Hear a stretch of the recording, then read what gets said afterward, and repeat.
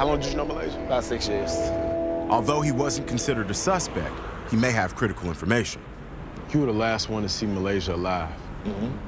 What was y'all last conversation like? I remember getting off work, and she had called me, and she was like, "Hey, Dad, can you take me to the block?" I dropped her off that night, didn't think anything of it. But then she reached to my car, she grabbed my face and kissed me on my cheek. That wasn't normal, like, it wasn't normal.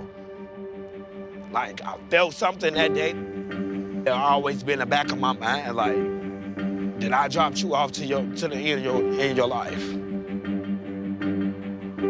When you say you took her to the block, like, what you mean? Like, you know, as a transgender woman, like, you know, it's a sex worker. I'm gonna put it that way, you know? The block is a place where Johns go to have dates with transgender women. It's where they exchange money for sex. She was an escort. That was Muhlaysia. I hope the boys appreciate that, because I'm putting up my best mug. Was Muhlaysia killed by a client? There's a lot to unpack here. I want to learn more about the kind of work that Muhlaysia was doing and how dangerous that work can actually be. Imagine Muhlaysia getting the sex work. That can't be easy. And did you think that it might have been connected to Muhlaysia's murder? I think that anything is possible. Like, there was the one thing about Muhlaysia, like, we used to always ask her, why you don't have no protection, why you don't have no knife, no gun, no nothing. She would always say, if somebody gonna kill me, they're gonna kill me. Muhlaysia voiced her pains on her live videos. This one taken just 2 months before her murder. I don't get people. I don't get people. I don't get none of y'all. Nobody. If you don't value me, then I don't need you. Bitch, I got hit in the face with a gun. Any other question? I'm done with it. There's no redos in life. Bitch, when you die, it's game over. It's game over.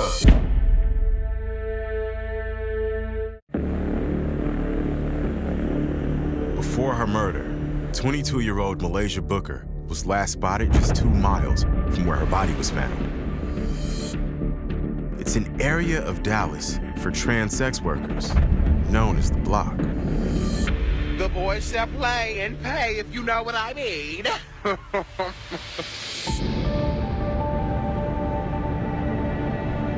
How did Muhlaysia get into sex work and why? Muhlaysia kept the 9 to 5 all the way up until she was like 21. My best friend has gotten pee thrown in her face working at the fast food store that she worked at just because she was trans. And then she would get off at like 1 in the morning, so she has to walk home. So getting harassed and beat up on the way home. If you ever met Muhlaysia, her arm was stuck like this. And it's because she had like 3 surgeries on it because of fights. Damn. Dallas PD have a lead in the homicide of Muhlaysia Booker. A witness gave the description of the car she was last seen getting into, but there are still no answers as to who the driver was. The investigation gets compounded when another trans woman, Chanel Lindsay, is found dead at a nearby lake. Muhlaysia and Chanel's deaths were only the most recent cases of a growing list of unsolved trans murders. Schuler in 2015, a woman named Armani, and then Muhlaysia was killed, and then Chanel was killed, and it's like, what the hell is going on? Are these all connected?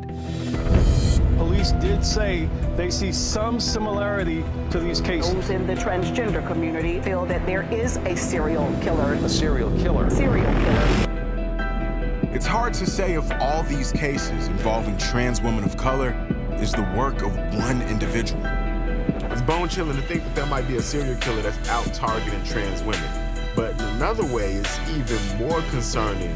There are multiple trans people being killed by multiple people, which kind of speaks to how pervasive this whole thing is. There was all this talk about serial killer targeting trans women, so there was also a lot of fear. Is there any concern that there could be a serial killer targeting transgender women? Right now, we don't have the evidence. I'm a transgender woman. What are we gonna do to stop the violence against people like me and feel safe in the community? And that's our goal, is to provide safety for each and every person in the community.